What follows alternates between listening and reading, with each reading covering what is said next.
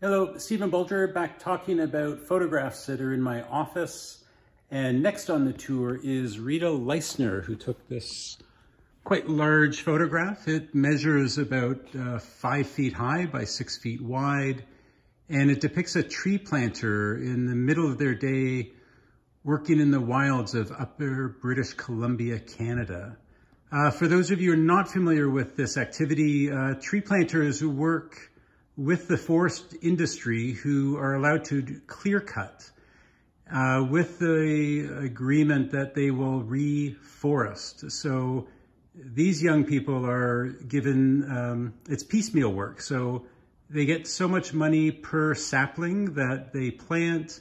Although they're communities of people, they camp together. During the day, they're working in isolation, something that I've been thinking about a lot through this pandemic, working in isolation.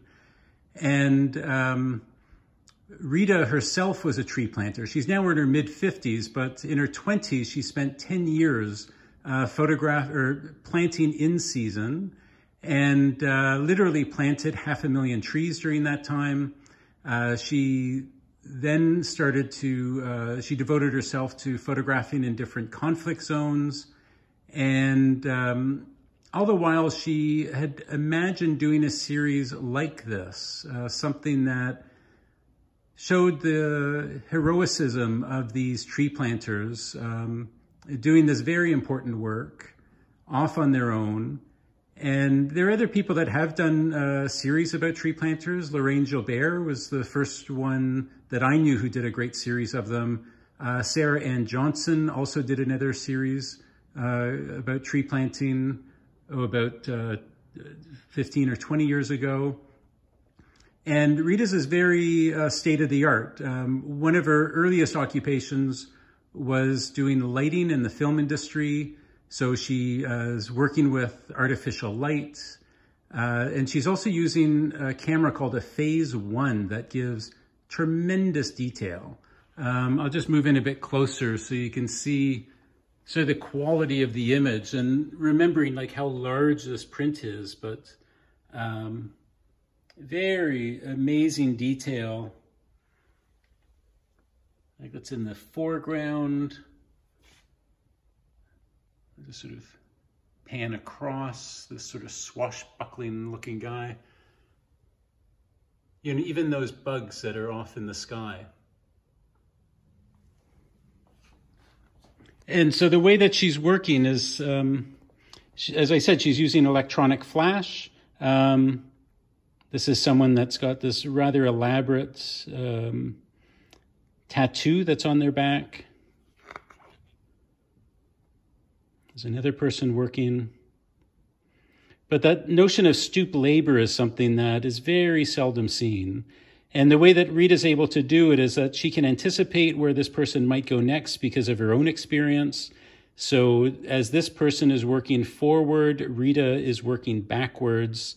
And so is her assistant that has, battery packs, strobe equipment, including a softbox. And they're able to make these photographs without that person having to interrupt their day. More recently, that she started to take photographs of the place itself, doing these nighttime portraits of different parts of the forest. And for this part of the series, and it's been a 5-year series, it's also a film as well as a book. The book is being done by Dowie Lewis. It's expected to come out in the fall of 2020. And for these pictures called The Enchanted Forest, she's working with 2 assistants using lots of different flashes, camping in the wilds of Upper BC, finding good locations to take these pictures, and then setting up the flashes and doing a long exposure. Like it could be like a minute to 2 minutes.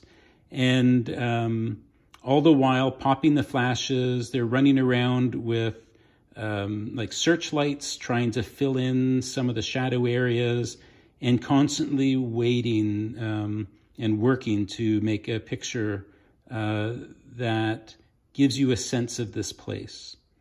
This particular photograph, we did a solo booth of her work at Art Toronto, and my wife, Catherine Lash, who spent a couple of years tree planting, was quite taken by this photograph and purchased one for herself, and it very proudly hangs in our home that we look at every day.